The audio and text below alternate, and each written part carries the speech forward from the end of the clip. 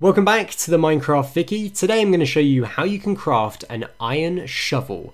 So before we begin, you need to make sure you've got yourself some sticks, a stone pickaxe, a furnace, and a crafting table. Now if you're unsure on how to get any of these, we do actually have tutorials for you to check out in the card or the description.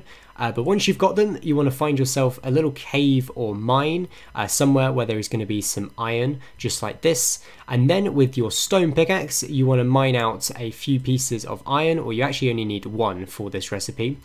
You then head over to your furnace, open it up, and place the iron ore at the top. And of course you can have any type of fuel source at the bottom. So once the iron has finished smelting, you'll be able to take that out of the furnace and head over to the crafting table, where you can place your sticks in a vertical line just like this, and then you place the iron at the top, and there you go, you've got yourself an iron shovel. Now also in this game, alongside the iron shovel, you have a wooden, stone, gold, diamond, and netherite shovel, all of which have different durabilities and can mine things at different rates, but for now you have yourself an iron shovel.